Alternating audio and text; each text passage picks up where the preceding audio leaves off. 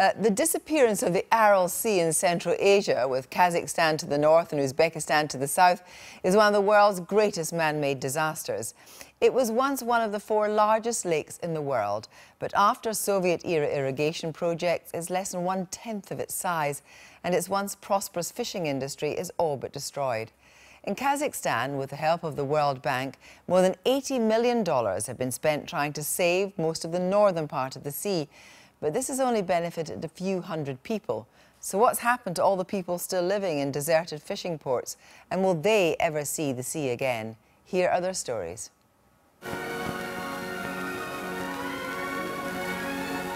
Sodan keyin tеңіз уже соқта теңіз 60-шы жылдан бастап теңіз кетіп жатыр ғой, оны ешкім білген жоқ. Последний раз 1977-78 жылдары. Аралдың жағдайын ол кезде ешкім ойлаған жоқ. Бұл кеуіп қалада осындай катастрофа, экологический жағдайға ұшырайды деп ол кезде ешкім ойлаған жоқ.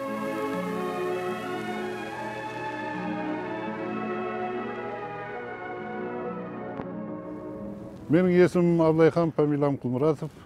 Ол солтүстік Арал теңізі бөгетінде инженер болып жұмыс істеймін. Арал теңізінде құйып тұрған екі өзеннің суын ирригацияға есепсіз пайдалану салдарынан 1989 жылда Арал теңізі 2-ге бөлінді.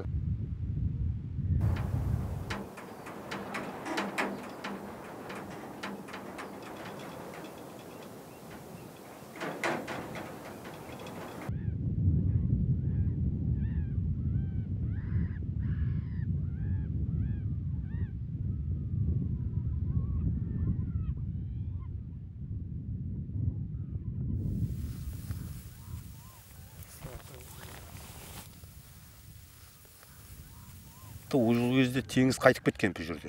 76-шы жылы. Теңіз кішкентай теңіз, ащы суы. Қиналдым.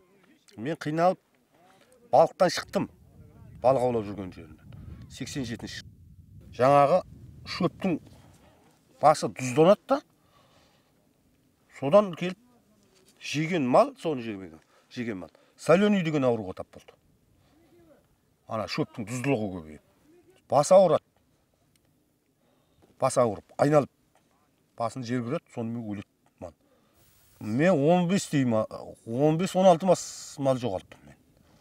Сондай түйеден түйе ауырып өлді.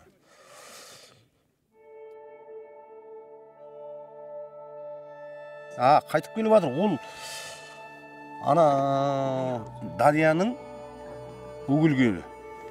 Ұлы теңіз бенен кіші теңіздің ортасындағы плотинаның бөгілгенінен әуелі ана кіші аралға су жиналды. Су жиналып тұшылды. Балықтар келді. 99 жылы ол құмнан бөгілген бөгетті бұзып кетті су.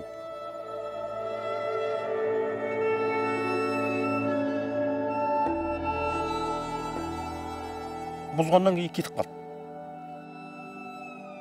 Сөйтті де соны Қазақстан үкіметі қолға алып, бүкіл дүниежүзілік банкпенен Қазақстан Республикасының президенті Назарбаевтың қолдауыменен шлюз салынды.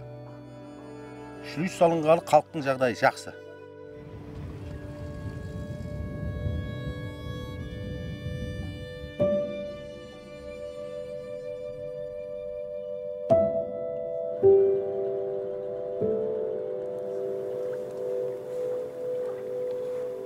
Кеткендерден келгендері де бар, көшіп келгендері. Менің өзім 3 үй көшіріп әкелдім. Балық аулап жатыр. Сосын ақша табады балықтан.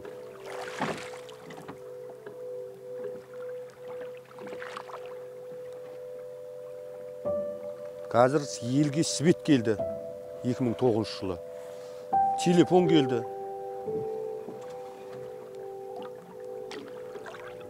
Соның бәрі осы теңіздің келген берекеті.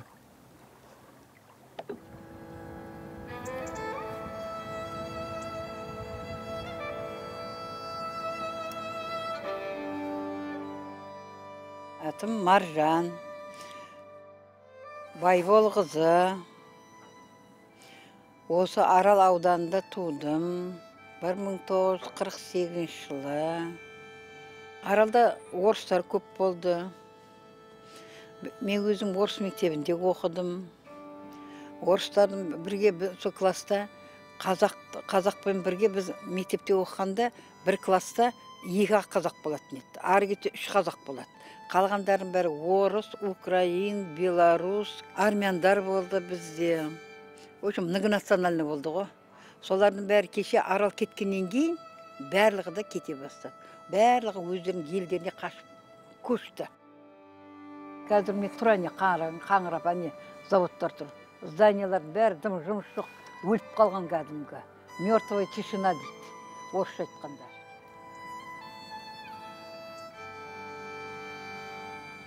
Барлығы көшті. Қазір біздің Аралда қазақтар қалып отыр. Біз қайыққа барамыз. Еш жаққа бара алмаймыз. Осы жақта қаламыз. Айтып жатыр ғой жан жақтан. Сақтап қалса, сақтап қалсын, халықтың наны ғой ол деген.